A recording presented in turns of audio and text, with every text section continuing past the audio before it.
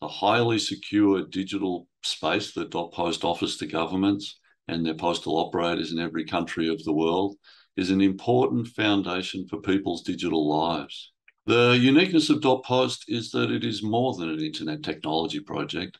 It's a secure digital ecosystem. .post is bound together by legal frameworks under the UPU Treaty, regulatory frameworks at the country level, and technology innovation. This unique combination of technology and legal capability means that it can address today's digital problems. .post is an internet space for governments, their postal sector stakeholders, and their customers to have access to highly secure services. The future of .post is strong, I believe, thanks to the new passion and energy of the stewards of the project in the UPU, who believe in a safe and secure digital future.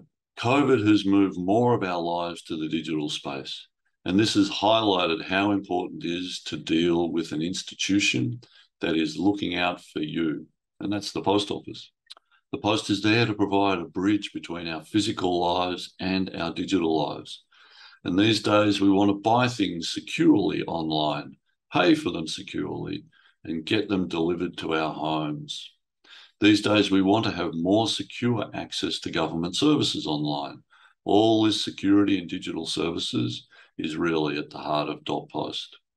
And these days, the post is at the heart of these digital and physical services.